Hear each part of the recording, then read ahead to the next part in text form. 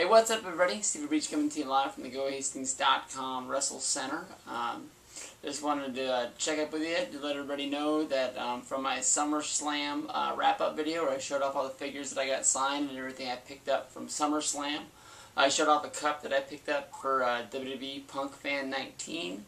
A good guy who happens to live in my neighborhood, and I was able to drop that cup off. I actually got to meet him for the first time. Real good guy.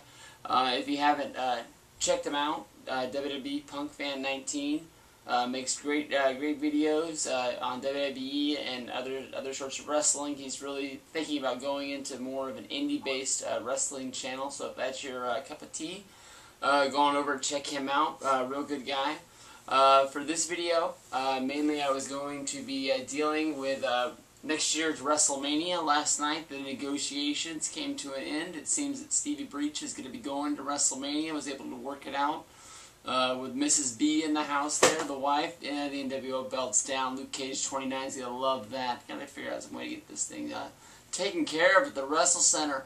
Go Hastings, give me some more money. This place is falling apart. Yeah, so it seems that she's going to give me the okay, head out to WrestleMania. Looking to be like a real hell of a weekend. I'm real excited to get everything together. Just a tip for anybody out there that is thinking about picking up a package. If you haven't done it yet, you're screwed.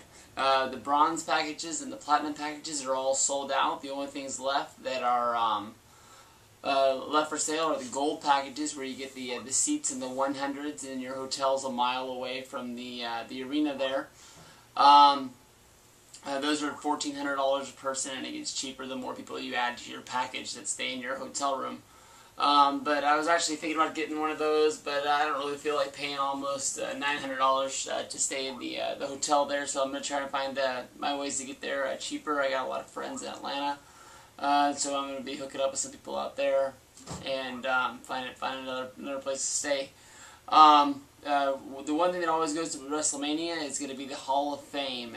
Everybody knows the Hall of Fame is always a big deal. A lot of people said the last year's class was a little bit of a step down, and as we move closer and closer, into the future, the classes are going to get weaker and weaker. It seems like they put too many guys in too fast, but I'm looking for this class to be a real good class. I think everybody knows with the Macho Man, the WWE, and the Mattel deal from Comic-Con. I think he, pretty much let the cat out of the bag by saying that 2011 was going to be a big year for the Macho Man. I think everybody knows that he's not talking about his new figure that's coming out in March. I think they're going to tie that up, and as well as releasing his figure from Mattel that's going to be available in all your local stores.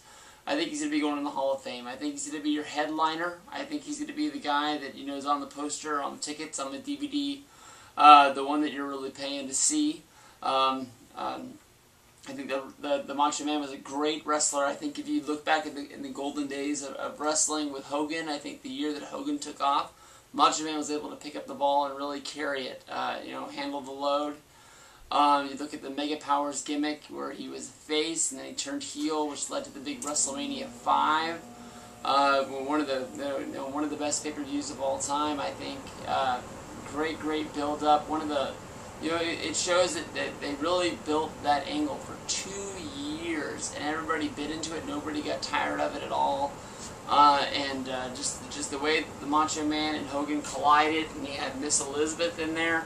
He's a great wrestler from back in the day, and it's gonna be an honor to see him go in the Hall of Fame. I'm really hoping to get tickets to that. Hall of Fame is always a hot ticket to get, so I think if he's on that ticket, I'm making sure I'm in there. Then a lot of talk about your semi-main eventer that's going to go in. I think a lot of people have been pointing at Goldberg because it's WCW country of Atlanta, his hometown. Of course, he's going to get a pop. Goldberg goes in. I think that's going to be good. And then you got to fill in the rest of the card. Everybody's like. You sort of got to have your chick that goes in. I think you want to save Trish Stratus. I think there's rumors of one of the next WrestleManias being in Toronto. I think it would be good to save her for her own hometown. No real, chicks jump out at me that are real Hall of Famers, but they'll find one. They're going to have a Japanese person. It'd be nice to see the Great Muta go in. Honestly, don't really know what his WWE, feelings are towards one another. I don't think they've ever really worked together. Ultimate Dragon was here. That really didn't work out well, but I don't think it ended bad.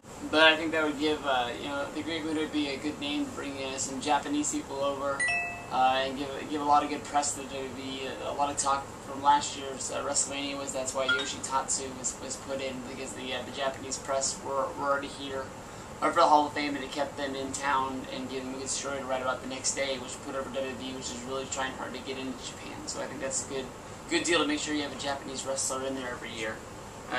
Good press is always good press. Now here we go. Who's going to be the Koko Beware of the year? Which I like to call, the Jobber Award, the Jobber that they put in. It seems like they have one lower class wrestler that they put in. And I think this tag team that I'm going to say, I'm not trying to get heat, I'm not trying to make people laugh, but I think that their contributions to wrestling, they were in the WWF for a long time. They jobbed to everybody, but everybody loved this tag team. I don't care if you watch wrestling or you barely watch wrestling, you didn't watch wrestling at all, you knew who this tag team was. They were on TV. I'm sure the WWF sent them out to all the hospitals every town they went to go meet the sick kids. Everybody loved these guys. They were the biggest baby faces in America, and if you trace them back to their roots, they were the biggest heels. They were the most extreme wrestlers from New Zealand. I'm talking about the Bushwhackers. I'm talking about Butch and Luke. Those guys were so over. They barely did anything in the ring.